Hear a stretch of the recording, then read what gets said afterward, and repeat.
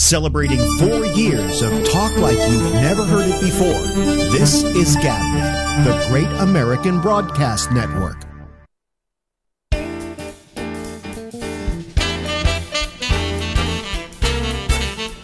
I do the singing thing at the beginning of every show, and it's annoying me.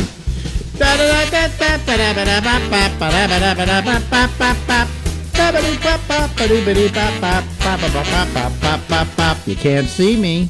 That's right, you can't see me. You know why you can't see me? Because you won't be able to see me for about, 25 minutes, because we have a pre-recorded audio-only interview because the person we're interviewing doesn't have Skype.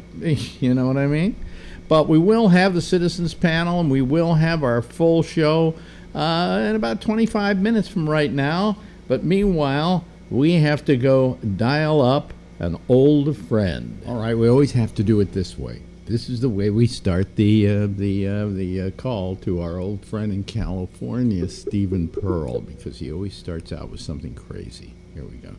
It's ringing. Do I have to tell you that? It's ringing. Yeah. That's what they do on radio. Let's join Bobby Troop in the songwriting process. Get your kicks on Route 57. Nah, that doesn't work. Get your kicks on Route 48. Ah, shit. Get your kicks on Route 117. No, that's not even... Get your... this sucks. We'll be back after this word from Compose, that gentle blue pill. Hello? Hello there, Stephen. Okay, that one worked. Okay, take 147. Yeah, we're here. That just boom, boom. That was comedy gold. Gold, Jerry, gold, solid gold. I feel like pyrite sometimes in the quarry of life. Yes. How are you, Stephen Pearl? Good. How are you, Alex Bennett? How's everything on the East Type Coast? Well, it's a little overcast today, and it is. Let's see here. We're supposed to get some thunderstorms, and it's been hot as hell. It just constantly is. What the fuck? Okay, hold on a second. Skype just peed on us, is what happened, folks. We'll call him right Somebody's now. going to die. Hello, what happened? Yeah, I don't know. Skype, I paid my bill. You got to pay that gravity bill, so it'll start floating away. Yeah. Well, with the genius of editing, I'm sure we'll have no problem with it. I just let it happen, and we broadcast it anyway. It makes it more honest. Yeah, it makes it, of course. And plus, I'm lazy, and who wants to go back and cut the fucking thing? Oh, wants to do that shit. Who needs the heartbreak? Yeah, you know me, Mr. Lazy. Yep. Yeah, me too. Never want to work too hard. That's why I went to radio, I don't want to work at all. I'm working hard at becoming an invertebrate. Well, that's why you became a comic, is you didn't want to work. Who wants to work? Yeah. Of course, I got to work for 45 minutes tonight. Oh, God, what am I going to do? Yeah. I got to talk for 45 minutes? This job sucks. Did you ever feel that with comedy you were working?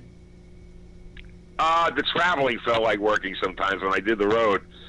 Doing the show itself was fun, I felt like I was getting paid to get to the gig, not do the gig. Yeah. Getting to the gig could be a pain in the ass, especially if it took American Airlines, but because they did usually miss the gig. Well, but other from that, the traveling can be a pain in the ass, but the gig itself is usually fun. But I often said that people were really mistaken if they felt they had to pay me to do this.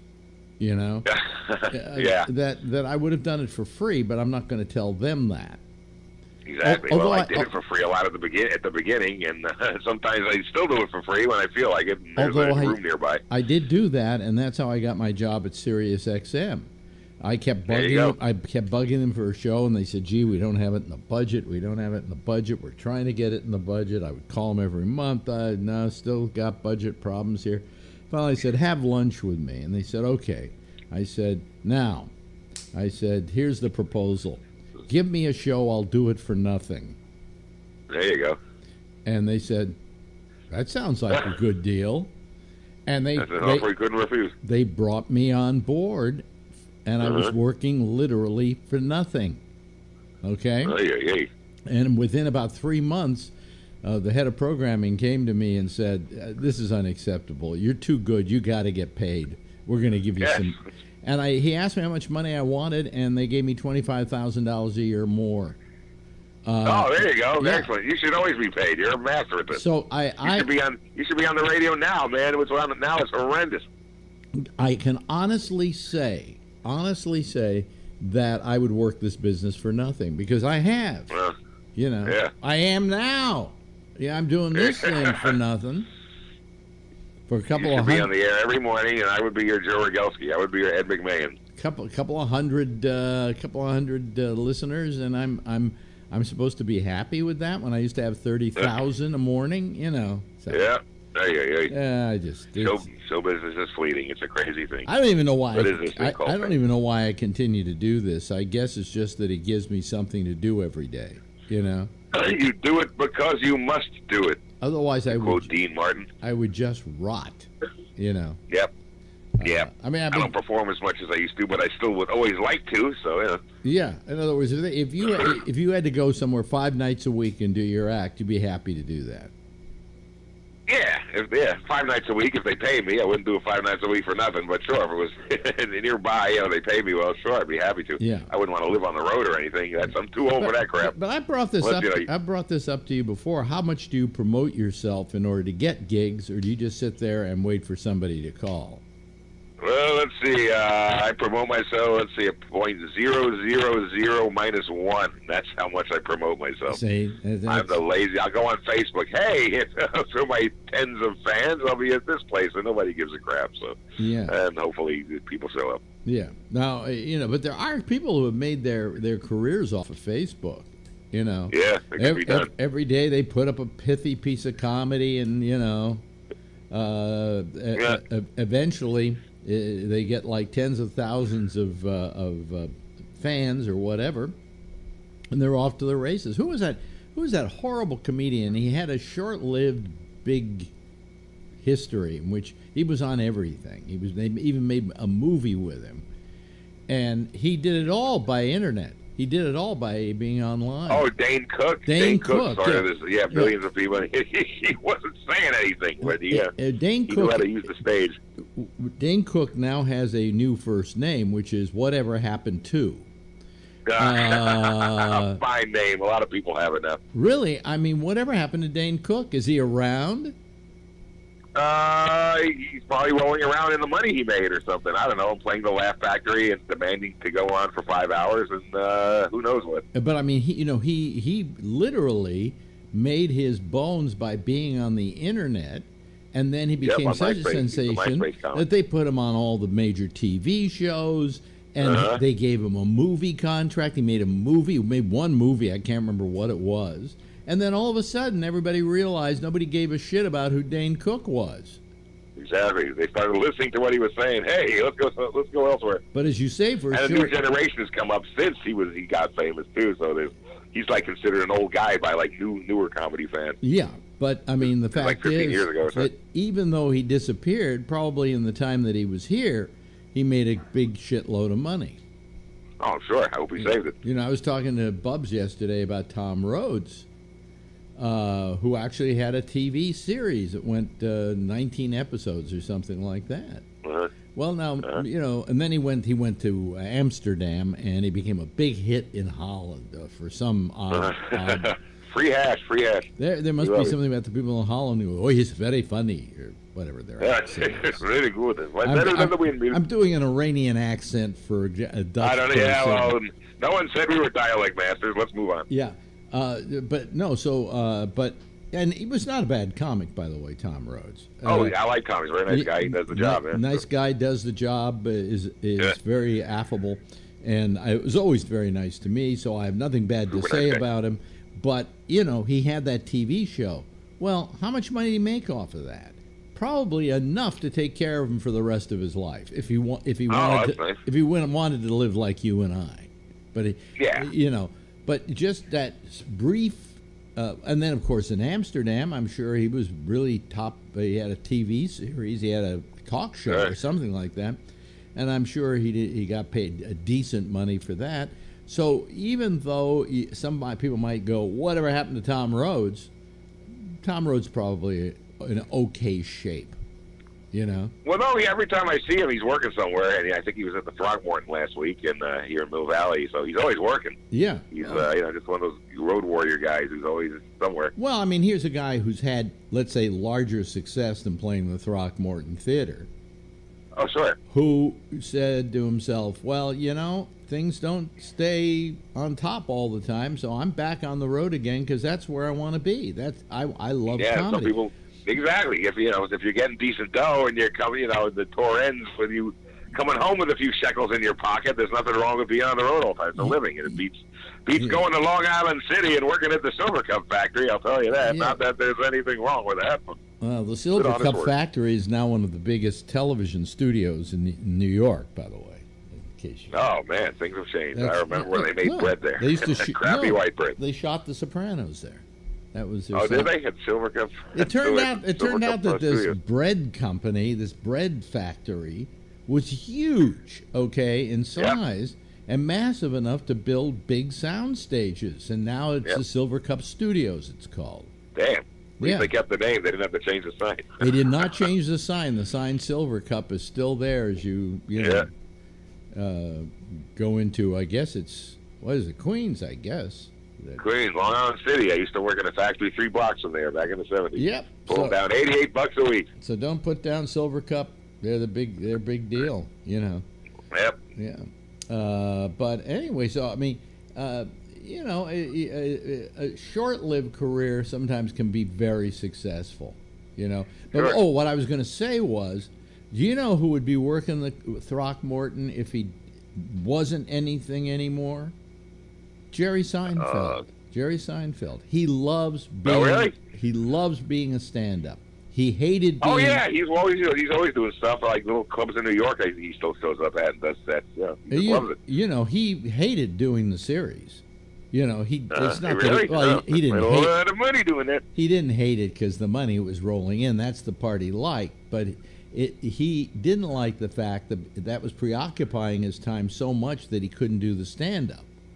Because he really is a true stand-up. I mean, if you watch him doing this comedians in a Cars Getting Coffee show that he does, he really just waxes poetic about comedy, how much he loves it, you know, and you can feel it in him. And the reason he did this show about comedians in cars getting coffee is because he does what most comedians will do when they're together, and that's riff off each other.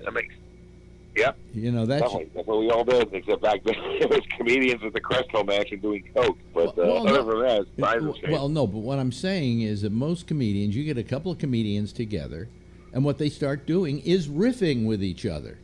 That's what they do. That's what we do. You know, it's almost like they look upon each other as being in the gym together and being gym partners, you know? Yeah. And so that's why I think he wound up doing the show he's doing now, because it allows him to be a comedian and at the same time deal with other comedians and do the riffing, you know? Yep. And he loves it when another comic is funny, you know. So you know, there's that respect. But whatever happened to Dane Cook? I have no idea. I couldn't even remember the name. You did. I think he'll be going on at the Laugh Factory tonight at 8 and going off stage at 2:30 in the morning. Dane, if you're, if you're listening, I don't care. Dane, if you're listening, I would have never wanted you on any of my other radio programs because I considered you a comedic hack. But if you're out there, I'm doing a podcast now. I'd be happy to have you on. Come on, please come on. I've got like 20 listeners, and I'm happy to have Dane Cook on the show. And I won't even ask whatever happened to you. We'll book you on after Yahoo Serious and Harvey Weinstein. People are begging to come on. Yahoo Serious. Remember him? Vaguely, remind me. He was an Australian comedian, and they were pushing him as the new big thing. And he did a movie called Young Einstein that went nowhere, and that was the end of Yahoo Serious. That's right. I think he had silly hair or something. This was 20-something years ago, maybe more. Yahoo Serious. Yeah. Yahoo Serious. Remember that? Came and went. After this is over, Fabian of comedy. I'm going to look up Yahoo Serious and see what the hell ever happened to Yahoo Serious. Yeah, I think he's a welder in Perth, mate. Yeah. Who knows? And then the Russian comic, there was that Russian comic, Yakov Smirnoff. Yakov Smirnoff, but he went in Branson, started the Yakov. He's smart, Smirnoff. yeah. He has his own theater in Branson. He's like, he does 2 shows a day, and I think he's home for dinner. And he's raking in the dough, so good for him. Well, he's home for dinner because all the people who go to Branson are in bed by the time he gets home for dinner. Of course, they're 95-year-olds, but their money is maybe wrinkled like they are, but it's green too. And as an older person, let me tell you, that's 5 o'clock in the afternoon. So, you know, I mean... I know that feel. Well, you know, I guess if you play that old people circuit down in Miami and stuff, going to the old folks' homes and stuff, I guess you got to do your show around 6 o'clock at night. Oh, sure. There's comedians making livings doing like assisted living facilities and stuff. So because they've all, I wouldn't want to do that circuit, but they've all come back from Wolfie's from having the early bird. You know. Yep, the early bird special, and there's like a 5:15 show. Yeah, ends right. at 5:18 because we get tired. The dinner show at Wolfie's is at 5:15. 5:15 to 5:18. Then for you who like to party late, there's a late show at 5:19 to 5:25. Gets a little blue. Yeah, boy. What a drag it is getting older. You know, it's interesting. The Rolling Stones wrote that line when they were like 25 or 20 or something. Yep. And time be going on. It is more appropriate today to me at my age than it was when I first heard it. What a drag it is getting older. Something. Oh, today is the 50th anniversary of the first rock and or roll type concert I ever saw. 50 friggin' years, half a century ago. The first. Holy crap! First rock and roll concert you ever saw. Yeah. Now, let me think. August What 2nd, year? 1968. It was a Friday night. Let me think of who it could have possibly been in '68. Yakov Smirnoff. No. Exactly. It was his 60th year in show business. Yahoo Serious. Let me see. Yahoo Serious with Fabian. Now, who was your first concert? Well, the opening act was a little band called Kangaroo. Forgettable. Had the chick singer with the mini skirt and the long straight hair. Yeah. The middle act was a kind of getting known in this country at the time band from England called The Who. And the headliners are a band from L.A. called The Doors. And I was corrupted for good after that. And then there was a riot. 50 years ago today. That's a great way to pop your concert cherry, man. Oh, it was a great cherry. My father didn't want me to go because I heard about that Morrison guy. Oh, that's why I want to go. I want to see what happens. And he was waiting outside for me and my friend Johnny Roberts, who went with me, and expecting the worst. And, of course, there was a riot after they played the end, and we walked through the riot unscathed, and my father threw us into the car, vowing he wouldn't let me out of the house again until I was 36. But it was a great show, man. It was a kick-ass show. Morrison was in good shape. The Who kicked ass and smashed all their instruments, and Kangaroo wasn't bad either. And Scott Muni was the MC, and I was 12 at the time. I was quite impressionable. I'm 19 now. Scott Muni was the MC? Yep.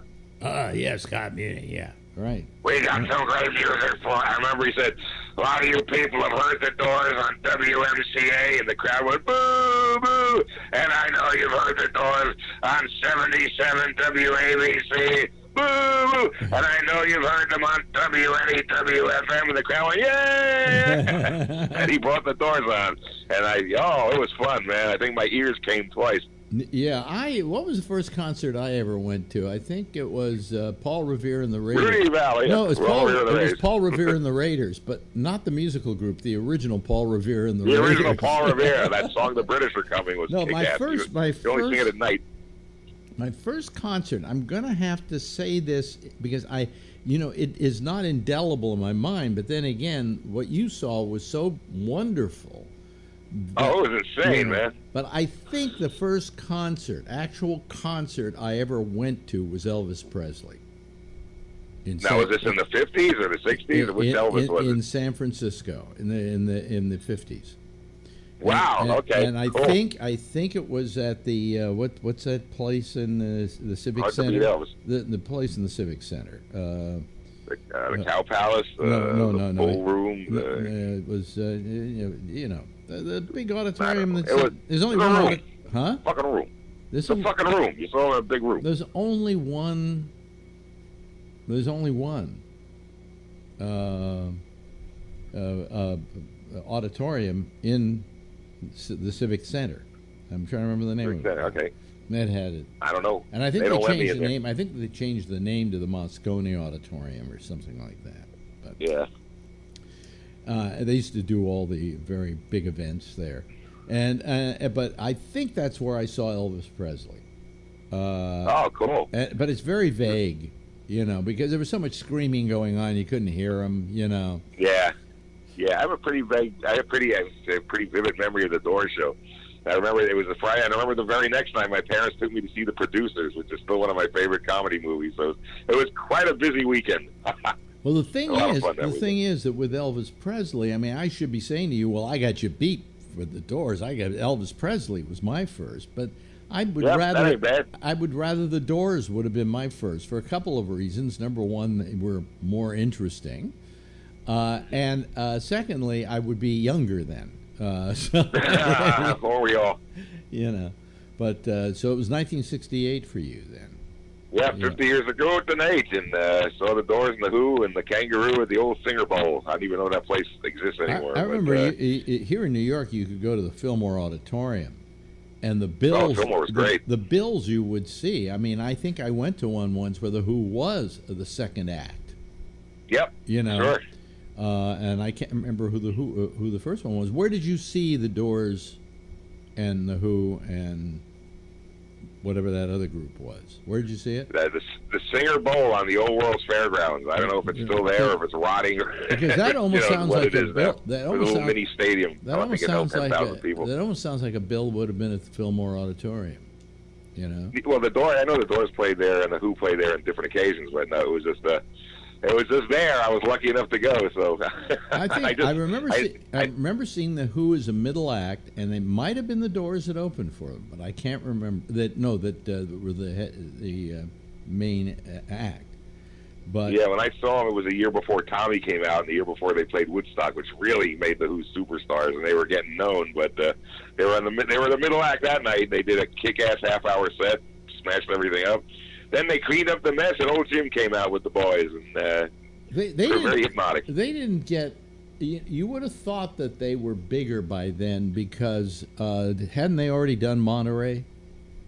Yeah, Monterey was the year before, and I think the movie came out that year in '68, the next year. So I don't know what their status was. They were getting known in this country. They were huge in England, but they weren't quite the biggest headliners yet. But they were on their way. I'll tell you, they did after Tommy. I mean, Tommy was an interesting, work, but they kept doing good stuff for quite a while after that.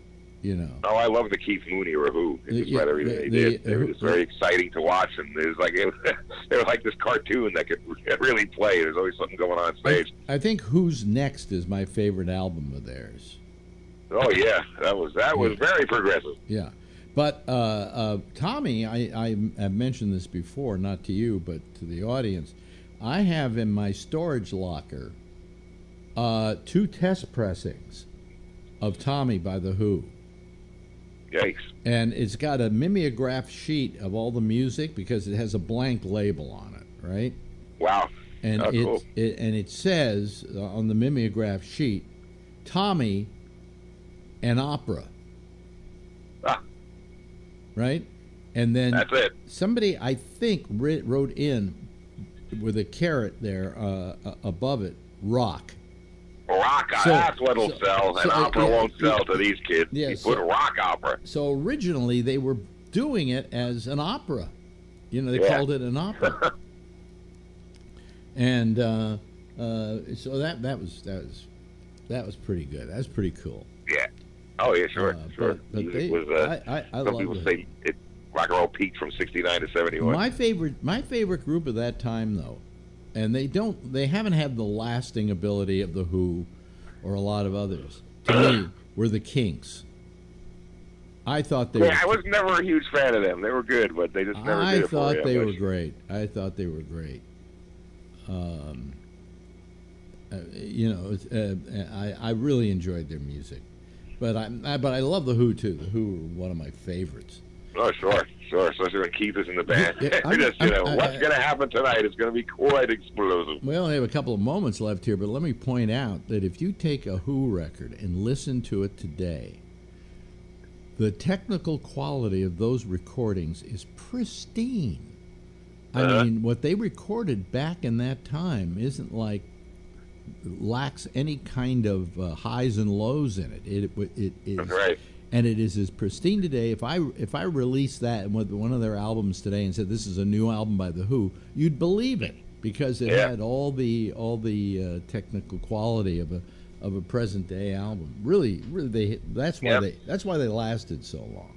Sure, maximum R&B, mate. Maximum R&B. That's right. Hey, look. There you go. You know, I'm looking at the clock, and it's winding down here. Winding down. Oh, it says we have another 20 seconds for me to say goodbye to America's fastest rising young comedian. Yes, it's very good. I'm going to be on a young 62-year-old comedian special, but we better film before November because then I'll be 63. Yeah. Ladies and gentlemen, it's Stephen Pearl. Thank you very much. Time for my Geritol. Thank you very much. Celebrating 4 years of talk like you've never heard it before. This is GABNet, the Great American Broadcast Network. And here we are. Oh wait, I better turn on the air sign, otherwise it isn't official. At least that's what my wife says. She bought me this thing, this sign back here, and I have a little remote control doohickey that I use to click it on and off. You see? Well, there we go. Okay, I guess it wasn't pointed in the general direction of the remote control. Let me go get the Skype going here for as long as it still keeps going. It's been giving Jack Bishop some problems for the last couple of nights. It could be that Skype is trying to fuck things up for everybody, so that they will get up to their new Skype or whatever. Anyway, our Skype line is open, so that means you can call us, and we would love to hear from you. And you do that by, well, go over to gabnet.net, and over on the right-hand side of the page is a whole tutorial on how to call this program, how to use Skype, how to get Skype, how to shove Skype up your ass, how to make it blow you. All those things, and you can actually come join us. All you have to do is, there's even a thing there where you can click on it, and if you've got Skype open, it will dial us. Okay, or dial us. I mean, that's how old I am. Nobody dials anybody anymore. What do they do? How do we replace the term dial? What do we replace it with? Just anyway, click. Go over there and look at it if you don't know how to do it. Also, there's a phone number there. You can call us, and you won't be able to see anybody, and we won't be able to see you, and it's not as much fun, but still, we can live with it. Okay, that's why I have the phone number. I pay, what is it, $3 a month for that phone number from Skype, so come on, you better use it. Some people do use it. We have quite a few people who on a regular basis use it, so. Anyway, so I'm sitting here waiting for calls. That's what I'm kind of belly aching about. Now, Phil wrote me a note and said he's very tired tonight. He's exhausted or something, and he's just going to go to sleep early or whatever, which worries me because, he hasn't been well. And I just hope it's nothing associated with that he's just truly tired. It's funny. I worry about my callers. If I don't hear from somebody like for a couple of weeks, I will write them a note and say, is everything okay? Are you all right? So I do care, and I do care about Phil, in spite of the fact that he drives me crazy sometimes. But last night was a Phil-free night, and I always get the feeling it's going to be a Phil-free night, and then nobody's going to call. It's going to be nothing. Well, as it turned out last night, we had a full house for the first time in a couple of weeks. That means 9 people plus me we call a full house. 10 is plus me is a royal flush, and 11 is we can't fit another one in. That's really what it amounts to. So I'm worried again tonight that because Phil isn't going to call and start the whole thing off with me, that there's not going to be any callers, and so I'm sitting here just kind of waiting for people to call. There's nothing new to report here, except that, you know, as always, I am anticipating this change in Skype coming September 1st. By September 1st, the version of Skype I'm using, which you know, I can show you here. There it is, see? Notice what it says. This version of Skype will be discontinued soon. To continue using Skype in the future, update to the latest version today. Well, I mean, I could update to it, but it looks shitty on my show. It only puts 4 people on the screen at a time with a bunch of balloons saying what else is going on, who else is calling. And if you get over like 2 other people, I understand that there's a balloon that says like how many people are in that balloon. And it's just ridiculous. And it means that I'm going to have to move people up and down and into the picture. And, you know, I really don't know if I'm going to continue this after the, you know, I'm going to give it my best shot. Another problem that I have with it is that I use a thing here called OBS, which is a studio, and it does all the switching. It does this stuff, you know, so I can do that, all right? And you know, it works really well. It's a great little system. It's free, too, on top of everything else. But when I try it with the newest version of Skype, because I have both of them loaded into this computer, it doesn't, you can't get the Skype, I could not get that. It would just be blank, okay? However, if I go over and use my Mac and use OBS over there, I can do it. So come the 1st, unless somebody at OBS changes things up so that we can use it, or another company does it so we can use it, it's going to be pretty terrible. I'm going to have to do it on the Mac, which is fine, but just it doesn't look as good. And I for some reason, you know, Microsoft, who owns Skype, makes it so it works best on Microsoft products. Okay. So anyway, the only way I'll be able to do the show is by doing it on the Mac, which is this machine over here, and then you will get a whole different picture of me in a background and everything. But that, so I'm dealing with that. I'm also dealing with the fact that I'm sitting here saying a whole bunch of stuff and nobody's calling. So, you know, I just want to hear from you. We've got like a lot of people listening, so people are waiting to see you. We had a lot of people last night. We had probably the largest amount of viewership at any one time that we've had, I think, ever. I'm not sure, but I think ever.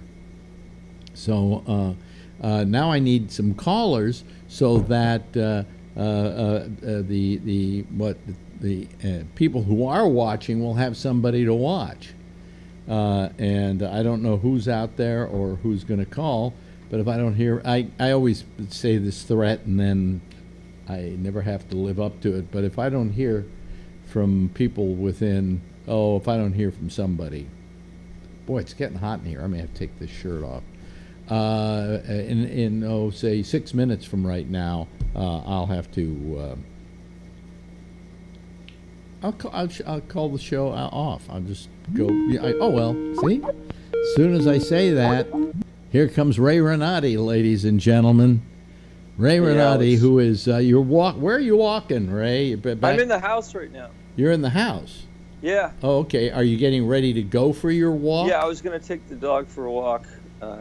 But I just heard you say that no one was calling, and then I just thought I'd call and say hello. It means that I can say something, Yeah. By the way, I had the same problem with Skype today. I was doing 2 interviews on my podcast, and I usually do it on my PC, and I had downloaded the latest version of Skype. Mm-hmm. I figured I might as well get on and I can't use this Pamela software I used to use, and I couldn't use OBS, and I had to go over to the Mac and do it, and I found another program that worked still. What program is that? It's called, I can't remember. I'll send it to you. I can't remember right now. The one that worked. It worked well, and it did 2 tracks too. On the PC, you mean? No, on the Mac. It worked on the Mac really well. OBS works well on. Oh. OBS okay, I didn't works try that. On the Mac too. You can get the video. You don't need video though for your show, do you? No. You just need audio. You weren't able to get. But I found this other one that does video and audio really easily and really well. Yeah. And maybe it works with OBS. I don't know. Yeah, but so anyway, I guess a lot of these people are going to have to figure these problems out before the time hits. But I just hate Microsoft. I know. It just pisses me off. I read something today where they're supposed to be introducing a creators studio or something for Skype where you can just do it right through Skype. Well, no, I read that, and they supposedly did it. Oh. And it's not out. It's not there. No, I know it's not there. It says you go to call, and then you go what is it? Enable NDI or something, and then you use this NDI program, and that will allow you to run the video. Yeah. But it's not in there. Yeah, I know. I couldn't find it either. Yeah, it's nowhere to be found. Undoubtedly, that was like in something they released 2 months ago, but they decided to take it out now. Yeah. It probably wasn't working right. Yeah. But the idea was that Skype would have this special kind of Skype for creators like you and I, right? Yeah. Who need to use it, and also to record it, to run it through various video programs and so on and so forth. And no, it's not that. It's not there. It's just it said go over there, and I read all the information. Go to call, and it showed the guy's setup, and then it said use NDI, and he clicked that on. Well, I went to call on both my Mac and my PC, and it didn't happen with either. Yeah, I did the same exact thing today. Yeah, I was so pissed because I saw the video, and when I went to go do what he did, the choice wasn't there. Yeah, so Microsoft again are a bunch of lying sacks of shit. Somewhere along the line between the time the guy recorded that and now, they did away with that ability. Yeah. There was some version in between where they had it, and then an update where they got rid of it. Yeah. What a lot of people do when they come out with something new is they say, hey, do you want to use the new one or do you want to use classic? Yeah, right. And actually what they do is they have they run it all from within the same program, but no such luck with Apple and with Skype in this particular case. So no. Microsoft is such a disorganized company. And I think they're such a large elephant, It's like they have the operating system, and the server systems, and that's their bread and butter, and then everything else is just a bunch of junk. How is it they have all that shit, but it's Apple that's worth $1 trillion? I think it's because Apple never, it's opened up to all these other manufacturers. Yeah, but why? I mean, if you've got Apple owning, the PC market, every PC in the world, which makes up about 90% of all computers in the world, have Windows operating in it. So every one of those computer manufacturers paid Microsoft to use Windows in their machines. Yeah. Okay, and then in each of those machines, they add Microsoft Office. They sell Microsoft Office, and that's the leading program of that sort. Yeah. So with all that going for them, why is it that Apple is the $1 trillion company? In case people don't know, today Apple surpassed $1 trillion in net worth. Oh, I see. On the What's Microsoft worth? About $3.75. I don't know. It's not worth that. I can look it up. I didn't know that they went down that much. Let me see here. Microsoft stock. Let's say that. See what comes up. It's trading at $107.57, and it's let's see here. What's its net worth? I don't see it here. No, it doesn't. I'm trying to find its net worth here. Oh, here we. Well, let's see here. No, market cap. Yeah, that's it. Okay, they're at $824.9 billion. And what was Apple? $1 trillion. Okay, so Microsoft's a couple $100 million behind. Yeah. So, but they're not that far behind. Yeah, but still, I mean, Apple was that little upstart company, and you know, let's see here. And they almost went out of business a bunch of times, and now they've surpassed them. Right here, look at it. The market cap for Apple says right there, 1.00 T. We've never seen that in the stock market before. Amazing. Well, there's the iPhone, you know, and I think the iPhone was a huge boom for them. Yeah. Microsoft's phone was a joke. Microsoft, did Microsoft have a phone?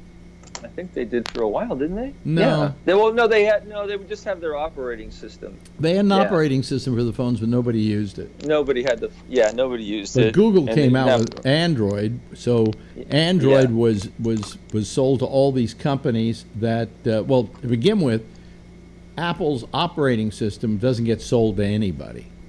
Right. So if they wanted to make phones, certain companies, but they didn't want to team up with Apple they couldn't get their OS, so they had to have some kind of operating system, and Google came up with that answer. And let's see, what's Google worth today? I think do you know who came close today to hitting the trillion?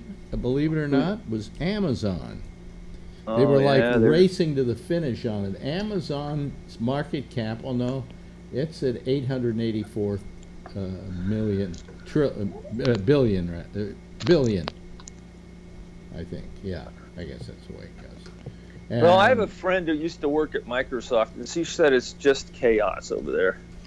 Nobody talks to each other, and you can see it in the products. Yeah. Yeah. Yeah, Yahoo, I don't have it here, but Yahoo's going down. Yeah, Yahoo's not doing that well. But Google, I wanted to look up Google. That's what I wanted to look up.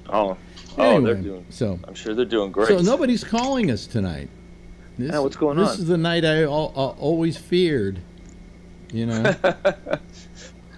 Maybe everybody upgraded their Skype. Could be. Can't get through. Well, I know we're going out. I know the video's going out. I know the phone's the Skype is working because you called, you know. Yeah. I don't know what's going on. Yeah. Oh, boy. Yeah. Mike, whatever happened to Microsoft, I remember studying in economics that whenever you have a company that's sort of dominating the market, they get cash. They become like a cash cow, and they get lazy, and this is what happens.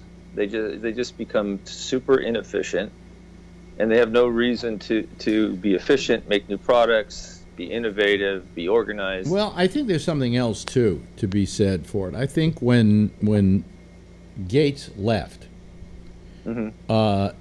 it started going down, and the reason it started going down, it isn't that. You'd like to think no one person can hold a company together, but one person who started the company has enough sweat equity in the place that every moment they're there, they make sure it's working and it's moving ahead. Like I feel, in spite of their $1 trillion today, that Apple is not nearly the company it was when Jobs was alive. And once he died, even though you had people there who just loved Apple and wanted to see it succeed and all of that, they didn't have that same sweat equity that Jobs had in it, and the same passion. I mean, it was his baby. Yeah. It's not who's the president now of Apple? It's not his baby. I don't even know. You know, he inherited the child. You know, he adopted the child. So when you lose that, you lose. I mean, who knows where Apple would be now? What kind of innovations they would have if Jobs were still alive? Meanwhile, all we're getting are redos and upgrades of the iPhone, redos and upgrades of the iPad. You know, nothing really new. And oh God, forgot. Oh, the couple of times that Jobs went away from Apple, they got into big trouble. Well, they brought him back each time. Well, they fired him. Yeah. Way back when. Yeah. And when they fired him, they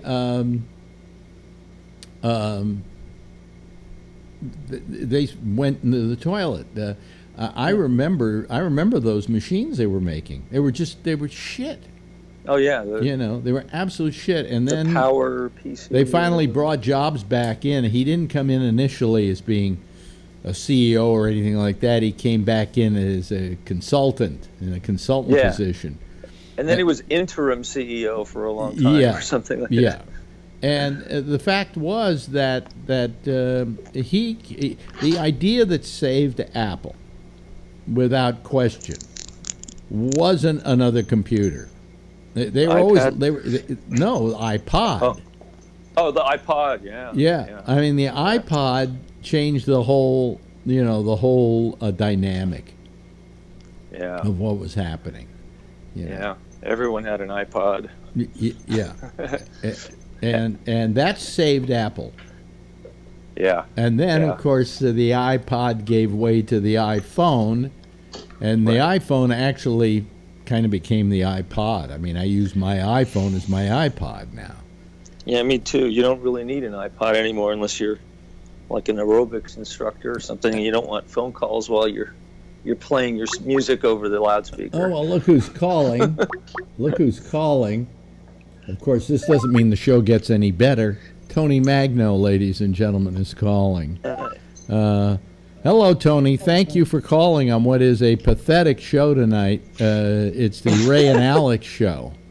I find it interesting, the Apple talk, so I says I have to call up. I always find it interesting, the technology.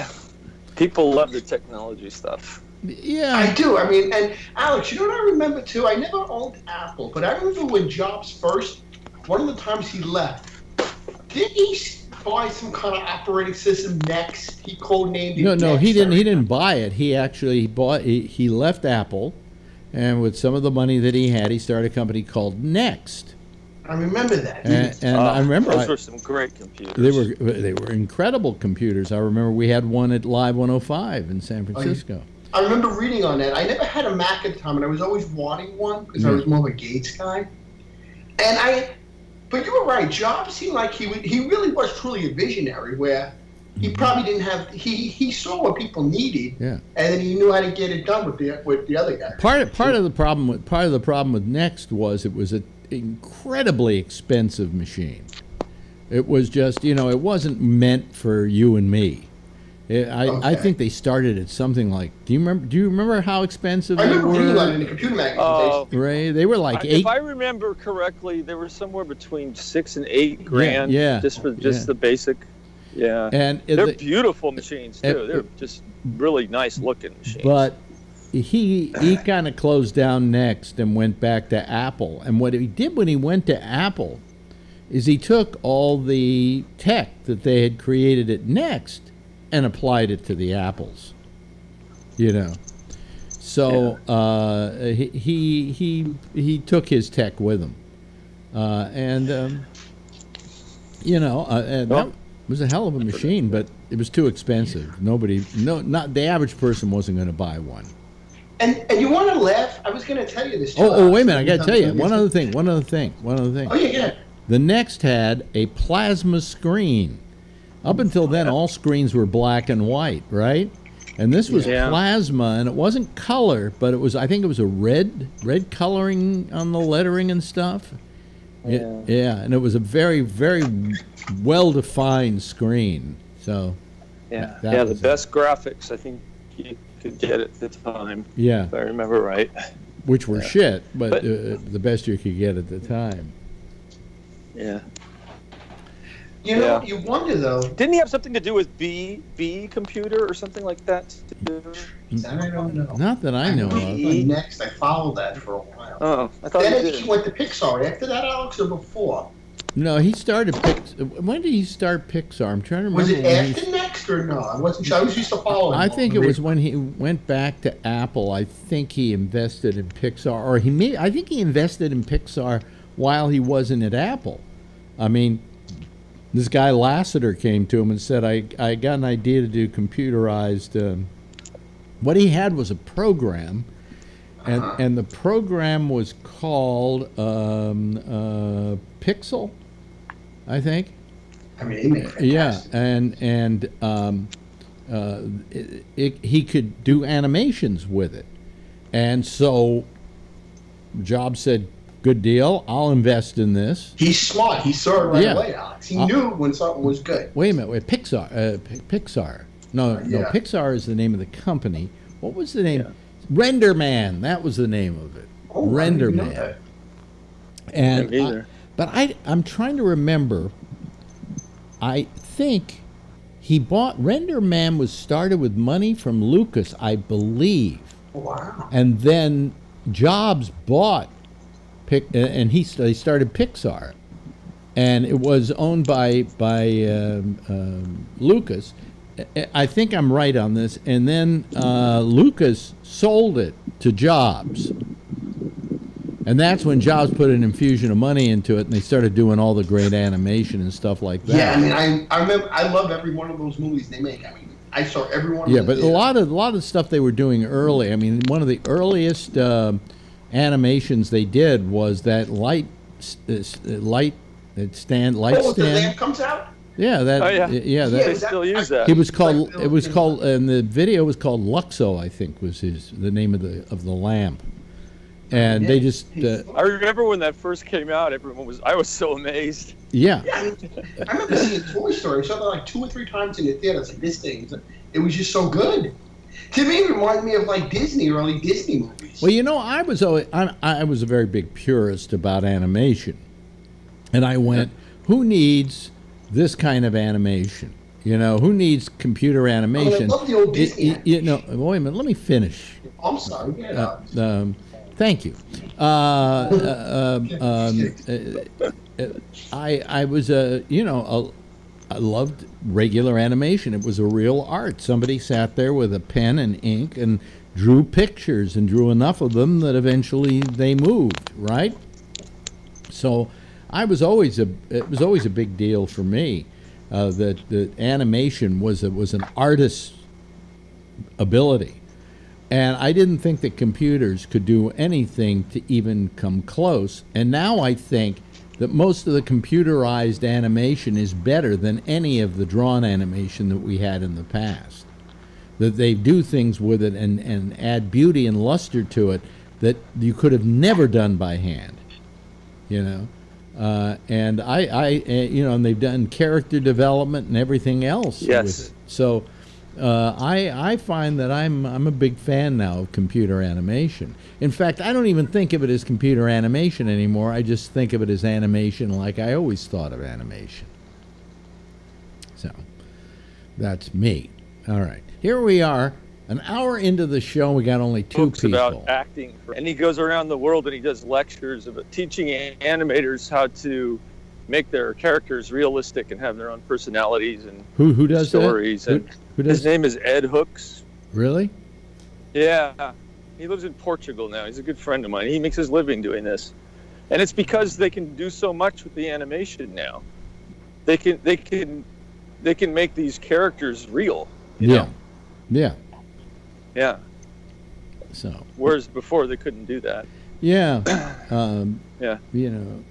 I mean, you look at a movie like Ants, even. You know, and everybody, all the characters have their own personalities and realistic expressions and reactions to everything. It's interesting. Pixar has always led the pack. You know, whenever they have a new film come out, it's always got some new little nuance to it that makes people in the industry gasp. Okay, but nevertheless, all these other guys have come up behind them using their tech and have done a beautiful job. Some of them, you know. So in fact, for a while there were a couple doing a better job than Pixar. Pixar was kind of lagging behind because they didn't have storyline or things like that. But then, most recently, they came out with what I think is one of the most beautiful films they've ever done, Coco, which is just a gorgeous film. That's the name of my dog, too. Yeah, we know that, Tommy. I'm going to have to see that. What's it called? Coco. Yeah, that was a good movie. Really nice. Yeah. And they came out with Frozen, but Frozen was under the Disney banner. It wasn't a Pixar picture, but Frozen was beautifully done. Yeah, that was a nice movie too. I saw the play. You know. Yeah. But all of it, you know, even though they aren't Pixar pictures, the Disney animation, it was headed by John Lasseter, who they've brought back, thank God.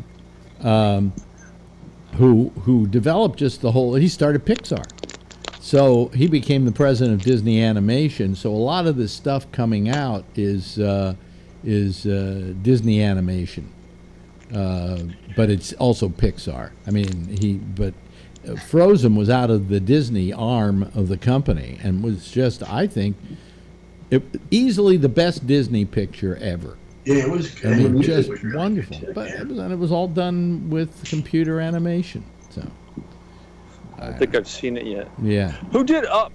Who did the one Up? That was Pixar. That was Pixar. Oh, yeah. Great. Yeah.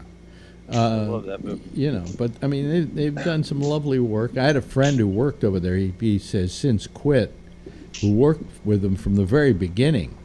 He was with them when they were with Lucas. You know, and it all kind of fell under Industrial Light and Magic, and then Lucas, I think, just decided he didn't want to invest. He didn't have the time or the inkling to really go headlong into this computer animation, and so here comes Jobs says, "I'll take it off your hands," and he said, "Good, cool," and he bought. I don't know how much he bought it for, but yeah. Cool. So anyway, I've run out of stuff to talk about, and nobody's calling. You know? Where is everybody tonight? I don't know. This may be it for me. I may just give up after this. But I want to talk about something that will be close to Ray's heart, because Ray sent me something about the fact that this one psychologist feels that Donald Trump is losing his mind. Yeah, wasn't that a great video? I watched some of it. I didn't have time to watch all of it. Would you care to just explain a little bit about what it was about? Well, this guy, his background had something to do with analyzing people's personalities, and I think he had some kind of job in the government at one time. He's a psychiatrist, and he is able to watch Trump on television, and was able to diagnose him with all sorts of different mental illnesses.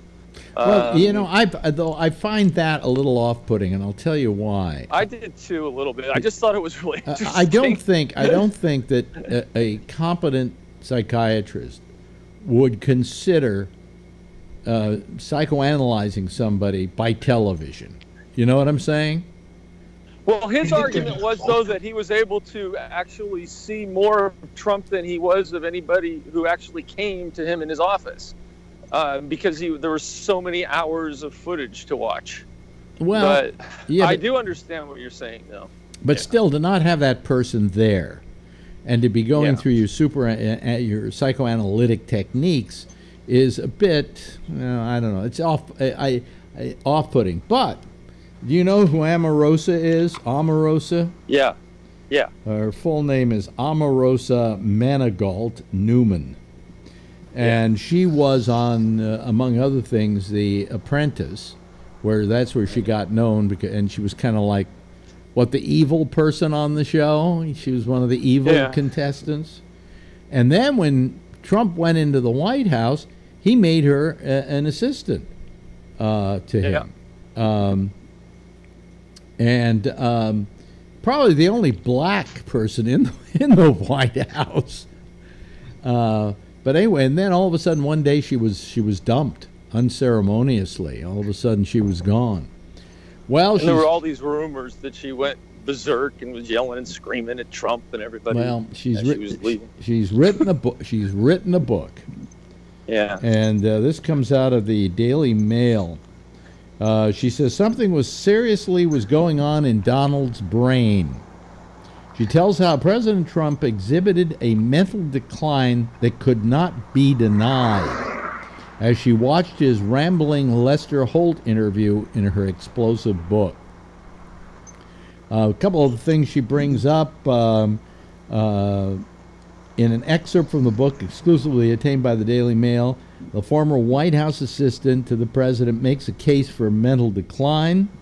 Hope Hicks had gone over the briefing on discussing Comey's firing with him a dozen times, Omarosa says. Throughout his erratic and contradictory interviews, I kept thinking, oh no, this is bad, she writes. The book promises to deliver the juiciest insider scoop yet about Trump and the Trump White House. And last week it was reported that Omarosa had been interviewed by federal investigators in the Trump Cohen probe. Now I have a little bit more that I took off of this. Hold on a second. I wish I would make paper so it separates easily. In the exclusive excerpt obtained by the Daily Mail, Omarosa, who first met Trump when she appeared on The Apprentice and later became an assistant to the president, tells of the dread she felt while watching Trump's interview with Lester Holt last May. While watching the interview, I realized that something real and serious was going on in Donald's brain. His mental decline could not be denied. Many didn't notice it as keenly as I did because I knew him way back when. They thought Trump was just being Trump, off the cuff. But she says that since she knew him back then, she could tell the difference, and there's something definitely wrong with the man. Well, that doctor said something very similar. He said, he'd go back and he watched Trump in some of his older interviews in the 80s and 90s and compare them to his interviews now, and he had a robust vocabulary back then, and he was able to speak in complete sentences without repeating words, and he doesn't seem to be able to do that anymore. Really? Yeah, that was near the end of the interview, if you didn't get that far. But yeah, I didn't get that far. But yeah, I think there is something wrong with him. And this is something, I don't know. I mean, I'm sure this isn't the first time this has happened in the presidency, that we've had some president who went batshit. I mean, Nixon was pretty close to going batshit. Yeah. When he was supposedly in his last days at the White House, was talking to the paintings of the presidents. Hey, Alex, can it be the pressure of the job, maybe, you think? No. Yes. I mean, of course there's a pressure to the job, but then again, isn't this Mr. Business? Isn't this the guy who ran multi-billion-dollar companies? Unless he's in over his head and he don't know what to do. He was in over his head the day he decided to run. Yeah, I mean, yeah. And he knew it. I don't think he expected to win. I don't think he wanted to win. Yeah. No, I don't think so I either. think he wanted what he would get after the fact. He probably wanted a television network. He was going to get a news network. Had Roger Ailes all set up to get it going the day after he lost. Yeah. Okay. And I often liken it to the producers. Where do we go wrong? Where do we go right? That you do. We'll run a campaign. We'll do everything we can to lose, and then when we lose, we'll take blah blah blah blah blah blah, and so on and so forth. And then all of a sudden, you find out you won, and you go, "What the fuck do we do now?" Yeah, exactly. I think you're absolutely right, Alex. Yeah. Yeah. So and as a matter of fact, I said it reminded me of the producers, and then I can't remember who did it, but they did do a parody of the producers, but with Trump. It was actually, I think they used who did they use? They used the guys that did the Broadway show, which was Nathan Lane and I like Nathan Matthew, Lane and Broderick. Matthew Broderick. And the plot goes, what if we get somebody and we have him say all these terrible things and run him for president? And then we'll get all the money that we get out of all that, whatever, blah, blah, blah. And the same plot, but it's Trump, and where do we go right, you know? Did you ever see the second season of Curb Your Enthusiasm when Mel Brooks hired Larry David to be Bialystok? Yeah. And then you find out at the end he did it to try to get to bring on the demise of the musical, the producers, because he was so tired of having to deal with it on Broadway. Yeah. that was fantastic. Well, they did a nice job of recreating it. I think they actually went to the Broadway theater, and actually, Larry David was doing the show. He was, and they had the cast, the ensemble, and everything. Yeah. Yeah. I like he's funny, Larry David, when you watch it. I wonder if he's like that in real life, like just kind of laid back like that. I heard he is. I mean, he probably has funny stories like that. Because he said, did you say, Alex, once he got himself fired? It's in an interview from Saturday Night Live. He just got up and walked out and says, I quit. And then he showed up the next week to work. He said, they didn't think they were taking him seriously. Yeah, well, I don't know. I don't know that he was ever a writer at Saturday Night Live, but he could well have been. A lot of people went through there. You know, I knew people who were on Saturday Night Live as writers and so on, who got out of there pretty quickly because it's a real clusterfuck over there. It's a matter of playing politics, and everybody's fighting to get their writing on the air, and the cast is fighting to get a part on that week's show, and it's you wonder if it's a lot of you. You're probably right. It's probably like a big tug of war for everything. Like they have to like you probably to put something up. Yeah.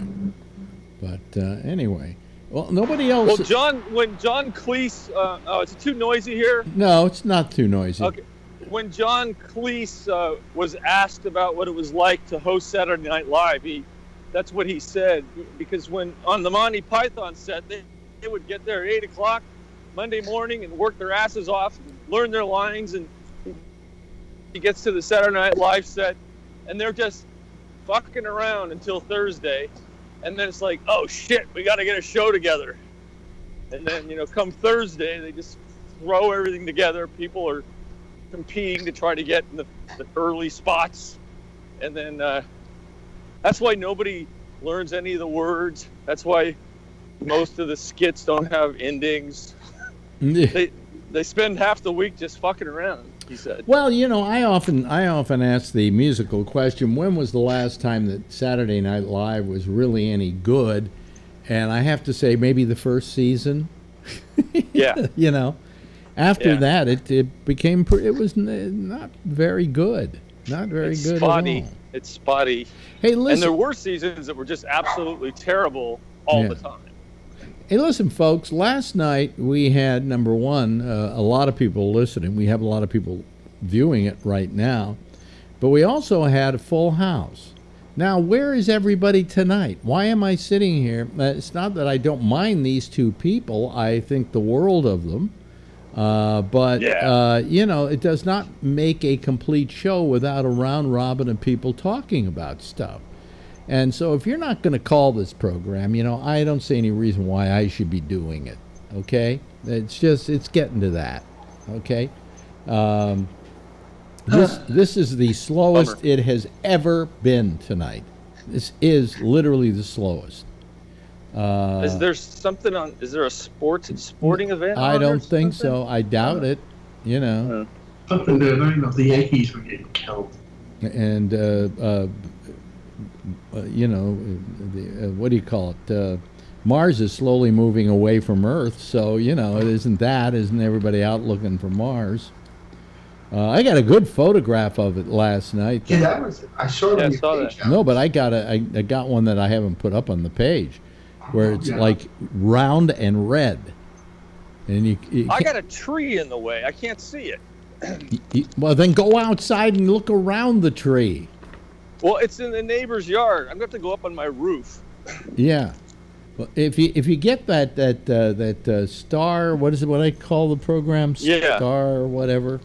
That program is perfect. It is just perfect. Yeah. It's called. Wait a minute. It's called. Let me. I downloaded it. It's Night Sky. Whoops. Yeah. Yeah. Night Sky. Yeah. There you go, folks. There it is. And what it does is it shows you the night sky. Wait a minute. Hold on a second. Let me bring up my. I have to get some stuff out of the way. Let me bring up my camera here, and I can show the people out there the night sky. Okay. Wait a minute. I got too much stuff in the way. I got too little room here. Anyway, let me go here. No, that's not. That's what I wanted. Okay, and it's a program. Here it is. Look at it. I can. Of course, I got too much light coming up there, but you see how it shows the night sky, and wherever you move, it kind of goes in that direction, and you can literally, it shows where Mars is, and then you can look out your window or wherever you are and just take what you find here and look up. Like, for instance, I would imagine if I go like this, well, there's Jupiter, and there's Saturn, and there's Mars. And so Mars is in that direction tonight, right outside my window, and that would be about where it should be. It's called... When I was using mine, it was a little off. I think I need to calibrate the compass on my iPhone. Could be, but it's called Night Sky, and it's pretty good. Here, look, calling from Thailand, it's Keenan calling tonight. Hello, Keenan, are you there? Yeah, I'm here. Yeah, good. I'm gonna put you. I'm riding a taxi, so I'm gonna hopefully switch the camera around. Oh, okay. Let you guys see the sights. Okay, well, I'm gonna turn off the microphone because it might be too noisy. Okay, you have to turn the camera on though. Okay. You know where you turned it on last night? I think I'm figuring it out. Yeah. Oh, there we go. Okay, and turn it Yeah, and turn it sideways. Turn it sideways like so this. Yeah, there we go. Okay. Oh, cool. Yeah. I'm just gonna put on mute. Okay. Is it too much noise for you? No, it's fine. Actually, Okay. if it gets to be too noisy, I'll let you know. There we go. Okay, perfect. He's in a taxi cab, ladies and gentlemen, in Thailand. I'm going to my wife's old neighborhood where she lives. We're going to go shoe shopping for Thai shoes. Now, I assume it's Bangkok, right? Yeah. That is an old joke, you know.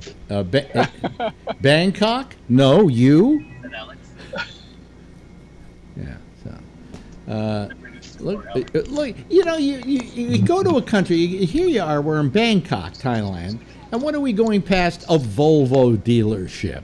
You know, you just don't feel like you're in some exotic land. You know, with people with rings on their necks and things like that, doing this kind of thing.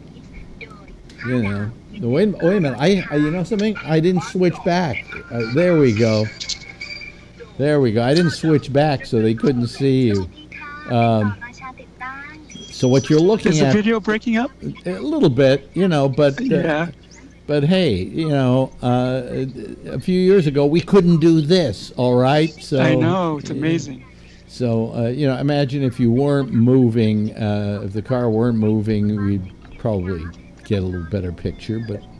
It's fine. Getting blurred now, right? Yeah, no, it's fine. We see it. It's choppy, but what the hell? For a while there, I wasn't even showing it. I had the picture of me, and I forgot to go back to the picture of the Skype wall. This is a funny story, but yesterday when we were in traffic, our taxi driver fell asleep. What? Our taxi driver fell asleep while we were waiting and sitting in traffic. I hope the car was stopped. Well, we were stopped, but the other cars were moving around us after a while. And did you woke him up? Well, he eventually woke up. So. He eventually woke up. You mean you didn't feel compelled to wake him up? Yeah, he finally woke up. it was a good laugh. Do they? Like after how long? A few minutes? It was probably about a minute or so. Oh God! And it wasn't even Uber, right? No, it wasn't Uber. They don't have Uber here. They have Grab. They have what? It's called Grab. Grab. Grab. Wow. Yeah, like grab yourself. Grab a cab. Things like that. Yeah, grab a cab. We're going past some place that has a lot of flags. What is that? The future begins here. Boy, I don't see anything that I can't read. What is this? It's actually a building they're putting up a condo tower.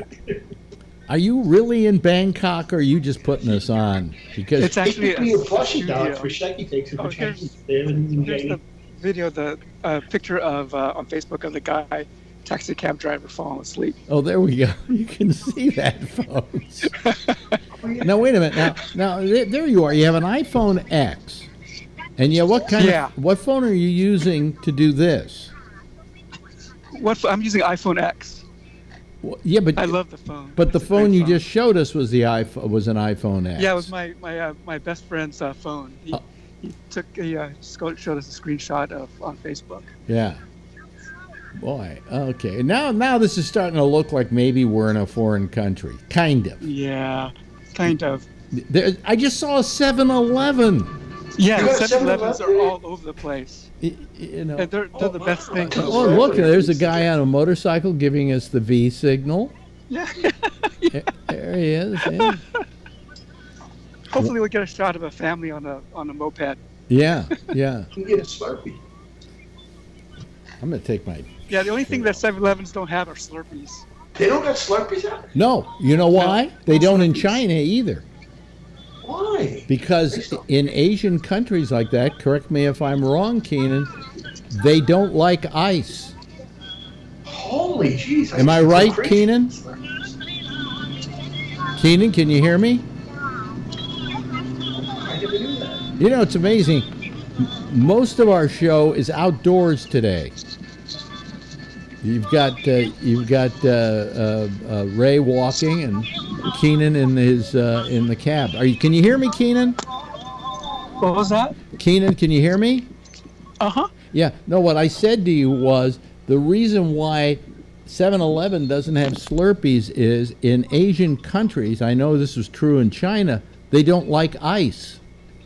Yeah, they have iced coffees and stuff like that. So I'm not too sure exactly if the ice is an issue with them, because when we go to restaurants and stuff, they have buckets of ice, for beers and water and stuff. So it's not a problem with the Thai people. Well, in China, they start off the meal not with ice or whatever. They don't use ice.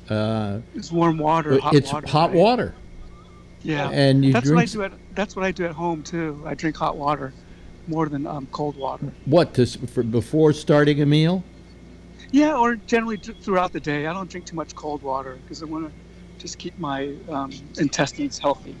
Well, there's some reason why they do hot water, and I can't remember what it is exactly, but they say the cold water is not good for your insides. Yeah, it helps with digestion and stuff like that. Yeah. So. Yeah. So that's why no Slurpees in 7-Elevens. I went to the 7-Eleven in Beijing and did not find a Slurpee machine. They're building lots of condos here. Maybe they don't want to get ice headaches. Brain freezes. Yeah. Well, let's see here. Now if you showed me that, I'd go, okay, we're in Thailand. Okay, there's some foreign writing there. But where are you exactly in Bangkok right now? And where are you going?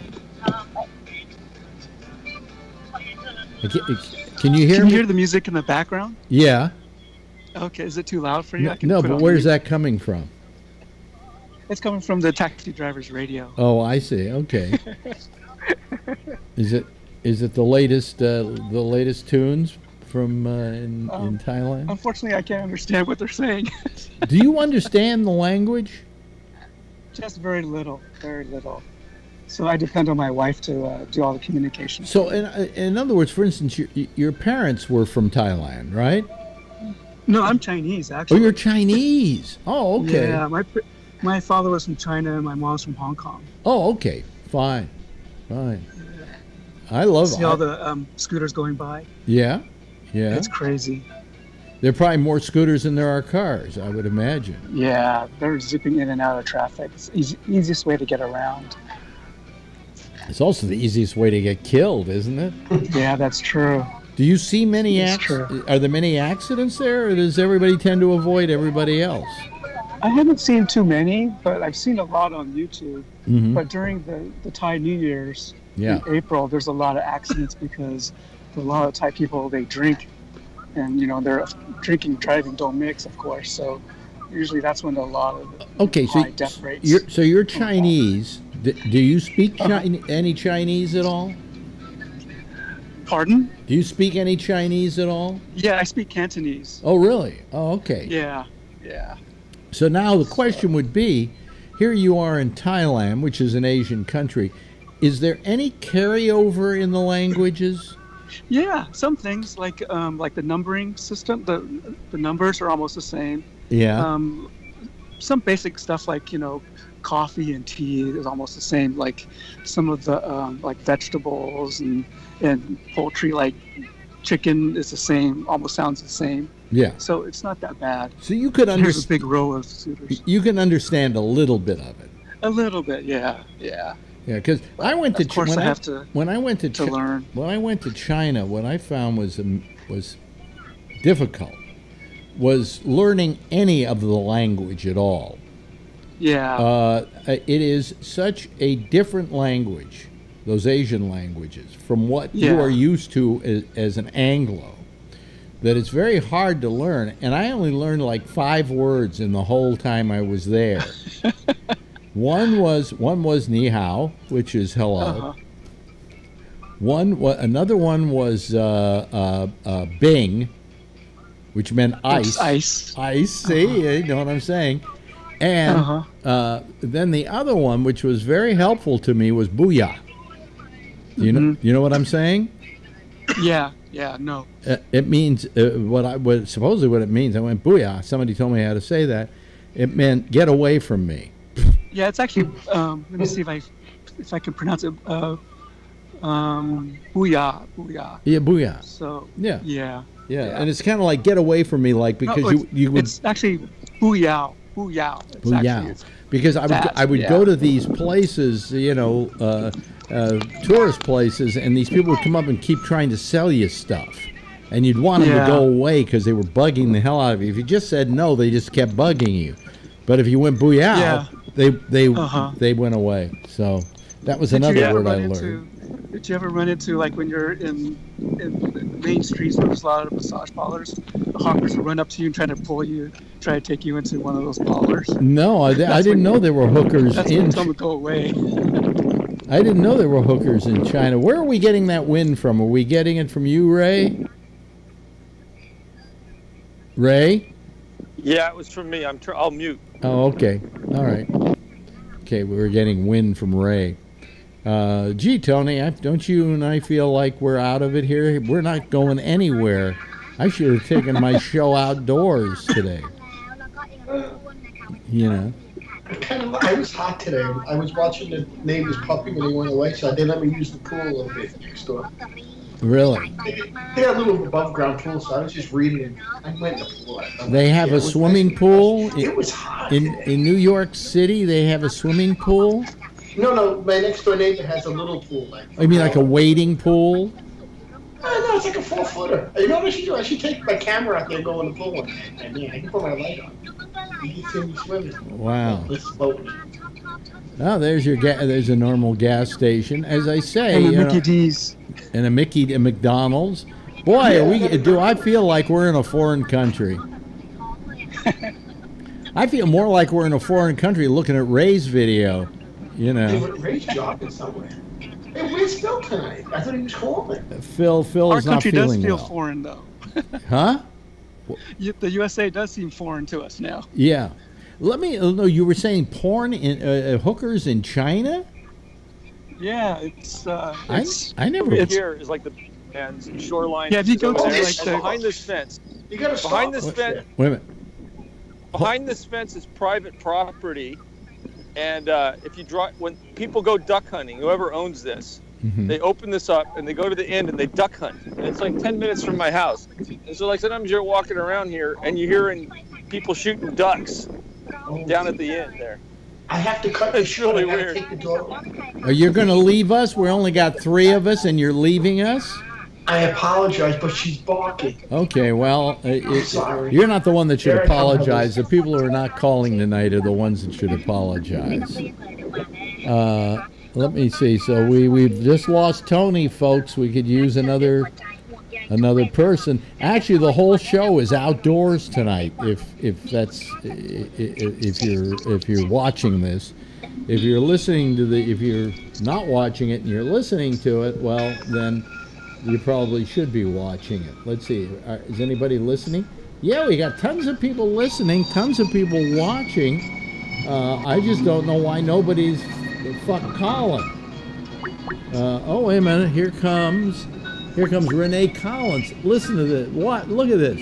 We got Ray outside, okay, in California. We've got Keenan on the streets of Bangkok, Thailand, and we've got Renee coming to you live and direct from Hawaii, from the Big Island. How you doing, Renee? It's nice, but it's gray outside, so it's wonderful to see both Ray and also Thailand. Yeah. I guess it's clear over there on both sides of me. Yeah. Well, we're getting a full. So this show is really quite international tonight. I'll tell you something I really like, Renee. I have. Do you have Apple TV? And do you notice those screensavers they have? Yeah, we were talking about that the other night. Wow. Quite a few of them were done on the Big Island. Oh, it's all wow. The amount, and to see it in a 75-inch television, it's still as clear as day. Yeah. That's impressive. Yeah, but I mean, those are some beautiful videos they made. And the ones in Hawaii are all from the Big Island, so all I could think of was you. Yeah, thank you. And James. Yeah. Yeah, some nice beaches there. It's a beautiful island. Hey, James, I'm going to be in Hilo on Tuesday. Oh, okay. How far away is Hilo from you? Well, it's only about 2 hours, but James lives. I'm taking a helicopter ride, and the helicopter rides out of Hilo. I'll tell you, Keenan, you might mute because the music is starting to kind of drown Renee out. All right. So mute, but come in and talk to us whenever you want to. Don't feel shy about doing that. In case you just joined us, ladies and gentlemen, in your upper left-hand corner is a man walking his dog named Ray Renati. He's in California. In the upper right, you've got Renee, and she's in Hawaii on the Big Island.